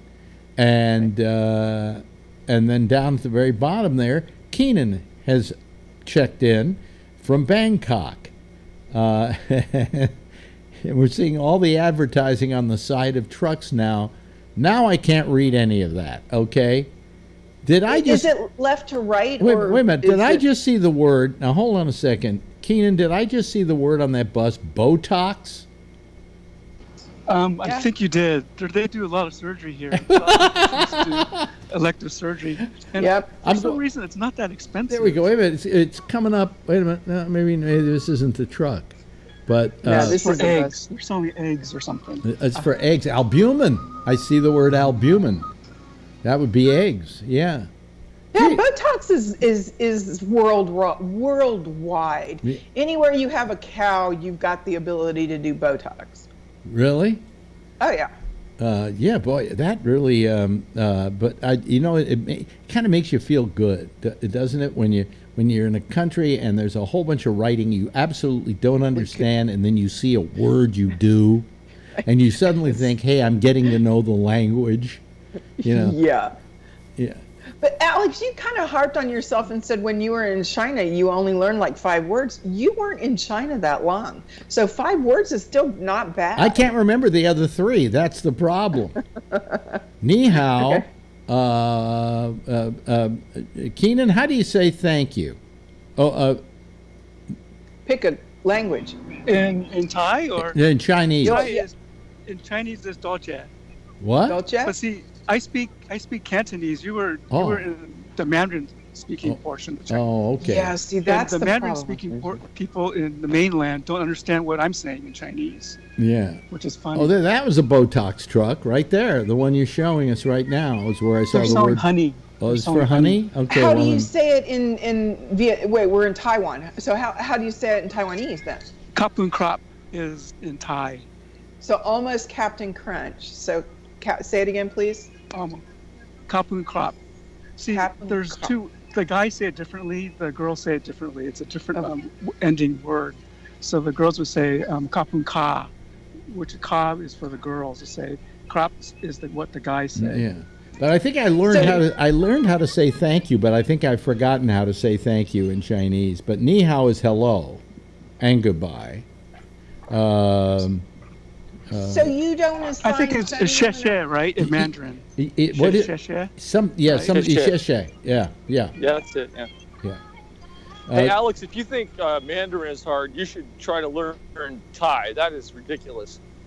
Really? It's so hard. Oh my God! And the names, you can't pronounce the names. Well, apparently Keenan hasn't learned much Thai because he says he has to have his wife. He has to have his wife do the translating for him. Yeah. Let's see here. Honey, I see. See, now I speak Taiwan. I can speak in Thailand. She's a very beautiful lady. That woman on the picture. Well, yeah, attractive. because she's everything. This is the issue. If you have that porcelain skin, you see that is very wanted in most of the world. And on the other side of it, the beautiful creamy skin that the darker skin atones as well. So it's absolutely beautiful. But the big thing about both of those genres is that they don't have wrinkles very often or very little. So everybody in between ends up with all the wrinkles. So if you're a person with dark skin pigment, you will have less wrinkles. And then these beautiful women in Asia who have a very porcelain look to them, that they don't have many wrinkles either. So even when they get old, I've seen very old Chinese women that look very wrinkly. Renee, I think it's because they stay out of the sun. I mean, my girlfriend from college, she's Chinese, and she never stayed out of the sun. And I saw her a couple months ago, and her skin is just awful. And I was completely taken aback. Yeah. Wow. But all the Asian women in my neighborhood here, when they go out and walk, they always cover their face. There's the word Botox just hands. went by a while ago. It's not now, but I see it on the show. It's going out right now. I hope it doesn't get dark, because I'm going to walk over to a place where there's a piece of the Berlin Wall in the parking lot of some company over here. Oh, cool. Really? And it's only like 200 meters away. So by the way, hello to it's amazing. A good evening to Kevin. How are you, Kevin? Hey, Kevin. Good evening. How are you? We're just fine. You've been calling late the last couple of nights. You've been like doing stuff and. Yeah, I was at a meeting tonight. A meeting? Rushed home to get on the Gabnet show tonight. Good, because we were having a little trouble here having enough people. But look what I got. Good. And what was going to cost me $110, I got for free. Congratulations. Well, how did you get it for free? I called them up and told them that they were going to charge me $110 for it, and they said, "Come by and get a free sample." And I said, "Okay." You called the company, or you called your doctor? My doctor. Oh, and he. What is it? I can't. Oh, the move. I can't see it. What is it? It's Prep. Bowel movement prep kit. Oh yeah, I just paid an arm and a leg for that. It's the exact same one they were going to charge me for at CVS. Why does it cost so much? There's this other stuff, the citrate, that's in a little bottle about that big. Yeah, yeah. I wrote it down. Yeah, the sodium. What's it called? Sodium citrate or orange citrate? Yeah, magnesium. Magnesium citrate costs like $3, $4 a bottle. Yeah, it takes two. Go get that. It takes two bottles. You do one the night before. The pharmacist told me to go get this coupon, so I went and got the coupon, and that knocked it down to like $75 or $65. And I went, well, $65. My wife tried to pick it up, and it was like $45. And I said, no. So they said, well, let's call your doctor and see if we can get a little cheaper. And my doctor called me the other day and said, you were complaining at the pharmacist. And I said, yeah. I said, this is it's a damn juice. And no, what it is they're charging you $100 to get diarrhea. Yeah, really. I mean, I can work that out myself, I think.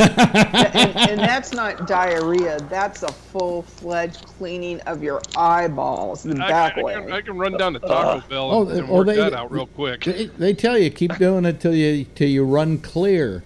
And they include your blood in that as well. Sorry. I cleansed out so well, I actually passed the dinner I was going to have that next night. Yeah, I believe I believe that. Yeah. There she is again. There she is. There's that. About a product that actually works really well for once. Wait a minute. There's the beautiful bee woman, and it's horrible. All I want to know, and what is it? It's an ad for honey, right, Keenan? Well, maybe you can't hear me. Honey and Botox, I believe. Honey and Botox on the same bus? It's like a serum. Oh, you're thinking you're honey serum. Honey serum. And so the word... No. They took out the Berlin Wall piece. Oh, man. It was right here for years. Damn it. Wait, sorry. You're in... I'm in Palo Alto. There's a place where somebody had the Berlin Wall right there. Yeah. A piece of the Berlin Wall. It's gone. Sorry. Yeah. Oh, well. Son of a bitch. So you know what people? So all of the weird shit. Speaking of plastic surgery shit, people over here are getting their blood pumped. They're pumping oxygen into their blood on a weekly basis. Wait a minute! I just got a thing from Tim Albright that says that. Hold on a second. Let me go to it. Tim Albright, the radio guy, Art Bell, died, but I thought he died several weeks ago. No, he died April 13th in Pahrump, but the Clark County Coroner's Office says a mix of 4 drugs killed him. He died of an overdose of drugs. This was Art Bell. What were the 4 drugs? Huh? What were the 4 drugs? I don't know. Let me see if I can get the bigger amount of the story. You know who Art Bell was, don't you, all of you? They used to run this program all night where loonies would call him up and talk about taking trips in spaceships and things like that. Wait a minute. Come on. See, I've decided those flat earther people, they just want to ride in space, and they'll just say that it's flat earth until you prove it. So we'll shoot them up into space, and they got a free ride, and then they'll say, oh, yeah, it's not really flat. He died of an accidental overdose of prescription drugs. He died April 13th in his bedroom of his Pahrump home at the age of 72. The coroner's office determined he had 4 prescription medications in his system. The opioids oxycodone and hydrocodone, diazepam, often marketed as Valium, and a muscle relaxant, Carisprotal. Chronic obstructive, now it keeps changing here. Chronic obstructive pulmonary disease and hypertension also were part of the problem. So, anyway, the drugs. So he had 2 codon drugs? Yeah, he was taking Percocet and Valium and oxycodone. Yeah, but didn't you say there was 2 oxycodone, or there was 2 codons, right? Yeah, but one of the oxycodone and hydrocodone, which is Percocet and Valium. Yeah. And then he was also taking Valium, which is diazepam. Yeah. And then he was taking relaxant Carisprotal, and then oxycodone. So that's kind of a lethal mix of fucking drugs. Yeah, whatever else that other one was. Yeah. Thank you very much for that, Tim. Not one of my favorite radio shows, but what would happen is in the old days when you were driving down from, say, Reno in the middle of the night, and there was nothing on the radio. There was always Art Bell, and he was always talking to some guy about taking a trip in a spaceship, how the Martians came down and got him and anal probed him. Yeek. Why is it always anal probing? Yeah, I don't know. I think it's a thing on the part of people who like to be picked up by Martians. Had a preoccupation with people's asses, so Yeah, I find that really hard to believe, considering if they've got a spaceship that got to us before we got to them, then they know which end talks. Now, here's a story. It goes along with something we were talking about the other night. Who was it? I think somebody like Tim was talking about Sinclair Broadcasting and that we should shut them down and blah, blah, blah, blah, blah. And I'm going, why? Why? Well, yeah, you said why. You said why. Yeah, let why? Them go. Why? Because if you get rid of Sinclair, somebody else is going to come along and do the same fucking thing. It's not like you're.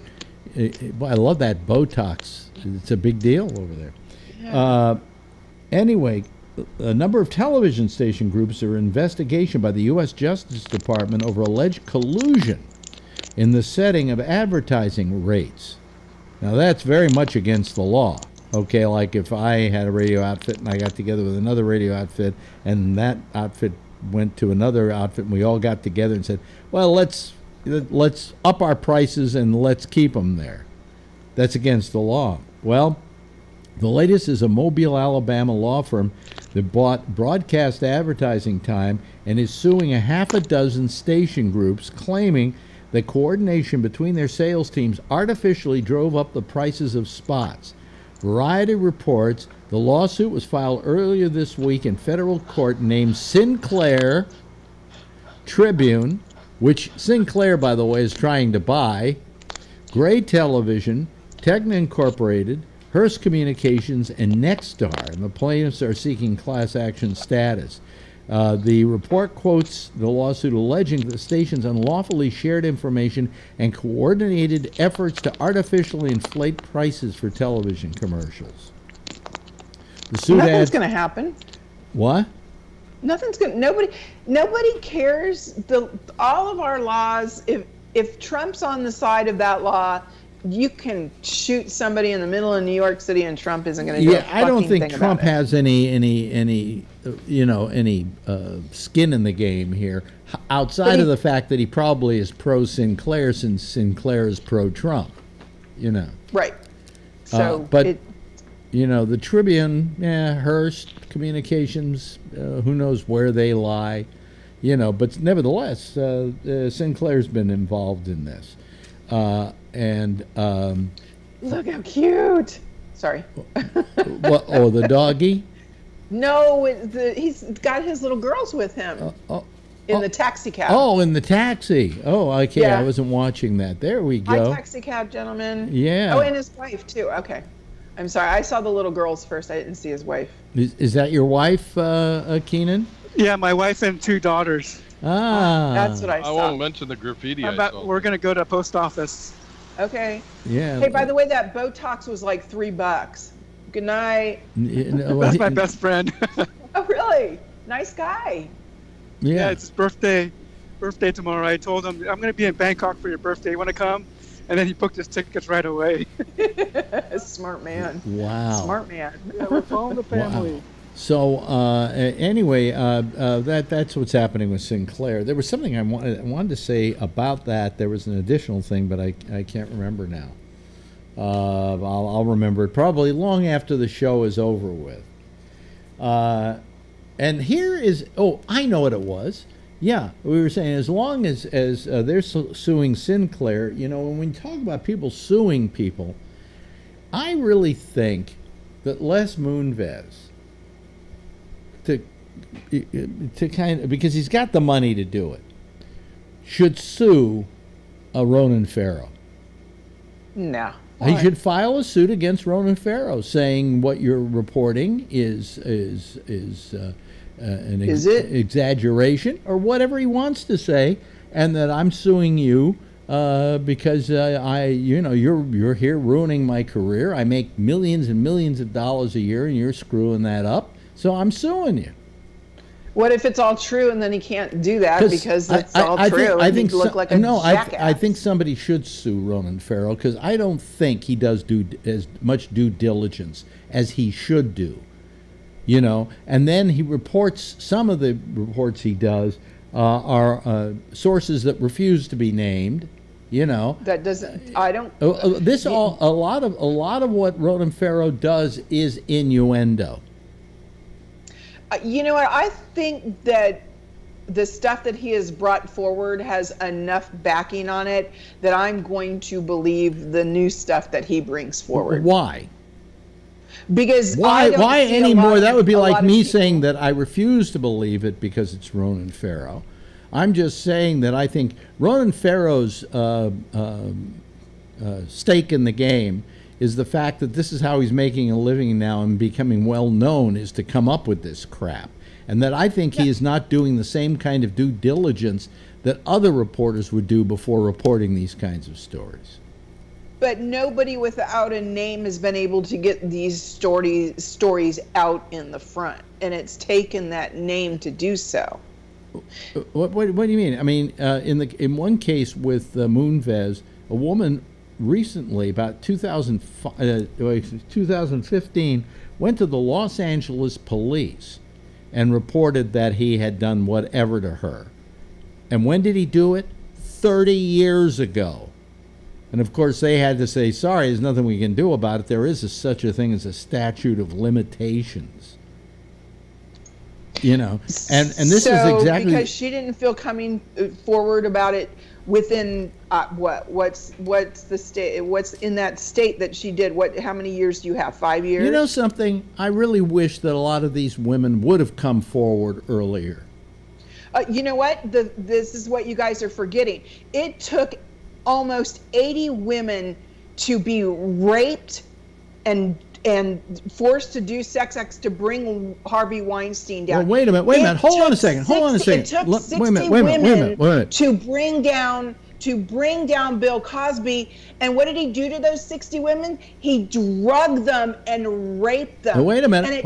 Can you say that? Do you have personal knowledge that all those assertions are true?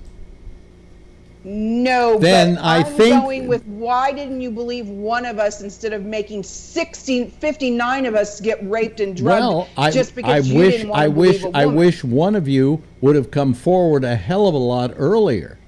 Because in the case when you're talking about that Larry Nassar asshole, they have been filing those lawsuits for a long time, but not no man took it seriously, and that's the same. So who is it? No, but but with Nassar, with Weinstein, with Nassar, they managed to get him from under the what do you call it? The under the wire of what the statute of limitations are.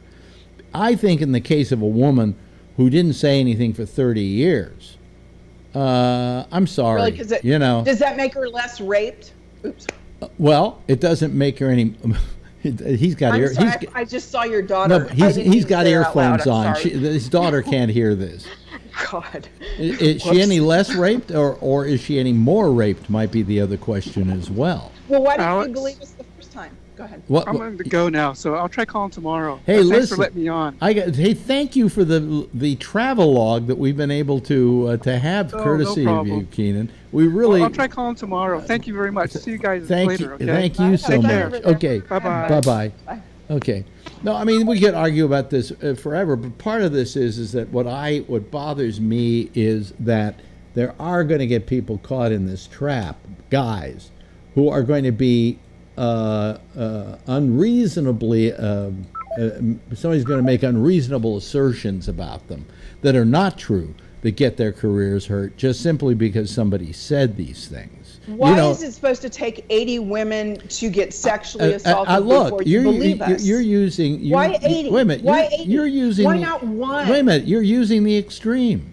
No, I'm not. Wait a minute. Hold on a second. There are a lot of guys lately who have been accused and lost their jobs who were only accused of doing one incident. Women who got sexually assaulted probably didn't want to go back in the office anymore because the HR didn't you're not believe listening them, to me. and so they lost their job and had to go find something somewhere else. You're not listening to me. You're saying the same thing, but you're saying it on the other side. No. You're not saying that women lose their job for this shit too. I am saying is that we're going to find that there are several people, like for instance, Chris Hardwick was accused by a former girlfriend, and he was taken off the air for many months and almost lost his job at AMC until they finally did an internal investigation and found out that these things were baseless. But in the meantime, he stood accused. And everybody looked at him as being accused. Your life was so much difficult while he was going through the proper legal channels that are required whether or not the assault is true or not. The reason we have a legal system is to prove that. So he went through that for a couple months. But this is not fair when you. Well, if it happened, if the same thing happened to a woman, you wouldn't be sitting here going we like, oh gee, too tough for her. No, pick one. You know. How many times so this is the deal. It's either women are getting assaulted or partners are for the most part But you see, you're picking out the Harvey Weinstein situation, which, by the way, he has not said he was guilty of any of those things so far, and nobody has proved that he is, all right? So we have to use the word here continually, alleged. I learned that in the broadcasting business. You use the term alleged. Now, in the case of Bill Cosby, in a lot of those cases with women going after him, number one, the statute of limitations had run out. They alleged what he did. The only one they got was somebody who was within the statute of limitations, and they nailed the motherfucker. And I'm happy for that. But shouldn't we asking the question is because of fucking state rights, why is this law different across the United States? Why can't anyone who is sexually abused come back at any point in time when they actually get their therapy, choke, and then get their mind You together? have to ask the question of why are there statutes of limitations on anything?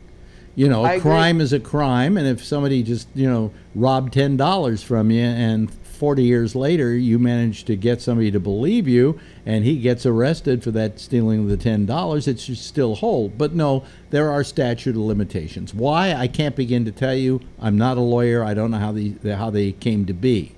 Okay, why don't we make the same across the United States? There's no statute of limitations on murder. That's about the only thing there's no statute of limitations on. But on this particular kind of crime, it has to be quite recent in order for it to hold. I also don't know. So there's two things you guys, men aren't doing. Number one, and this is right at you people. So I'm whether it's in this particular case, I'm going to put Patrick in there, and I'm also going to put Phil in there.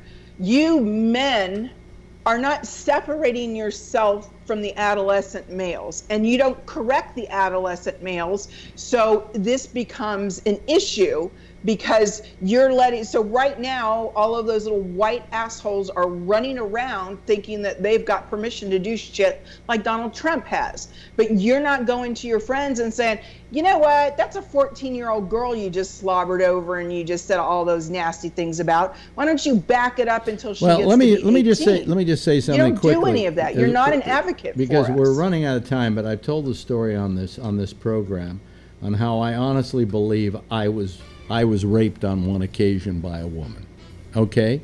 And I, as a male, never made a complaint about it because of the disdain people would hold me in for saying that I'd been raped by a woman.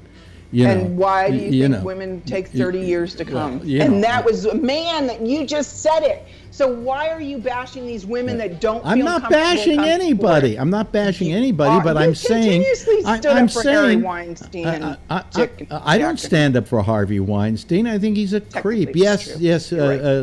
Quick with Kevin. Just wanted to drop in the Terry Crews incident. I don't know if you've heard about the Terry Crews incident. What was the Terry Crews incident? Well, he got his junk grabbed, and he's fighting that whole thing, and he's a black man.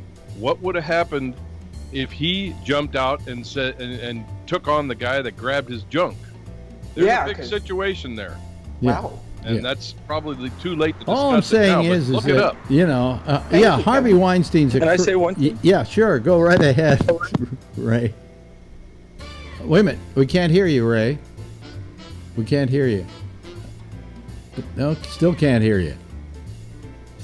Muted. There you... Ray? Well, we can't hear you. You'll have to call tomorrow night and tell us. Always like doing battle with you, Renee, on this stuff. You're terrific. We love you. You know that. Thanks. Yeah. And I love you guys, too. Yes. And that's why I pick on you. And Phil, too. Yes, of course. Hey, listen. Can you hear me now? Yeah, quickly. What were you going to say? I just, Alex is just talking about the legal stuff. He's not standing up for these guys. And there's also a difference between suing somebody and charging somebody with a crime. So we got all kinds of different things going on here. Anyway, listen, we got to go because the next show is dying to come on here. Thank you very much to everybody. Keenan for having joined us, and Tony and Kevin and Renee and Ray. And good having you all here. And I would love it if you would all. Well, she left before she could do it, but the rest of you wave goodbye. All right? Okay. That's our little show for tonight. It started out with almost nobody being here, and then it kind of got nicer and nicer and nicer, and finally we wound up with people like Ray and Kevin, and we had a nice little group of people here. Thank you all for having called our fine program. We will be here. Let me just hang up on everybody. We'll next is, of course, the connections with I'm having trouble here because I'm trying to get all this stuff together to sign off. What do I want to do next? Oh yeah, I want to say we ran out of music. Well, let me start the music again. Hold on a second. There we go. Okay.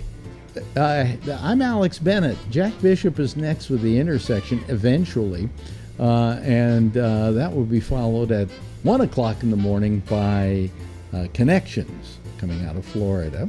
I'm Alex Bennett. Tomorrow night after Damian Chaplin at 9:30, I will return at 10 o'clock.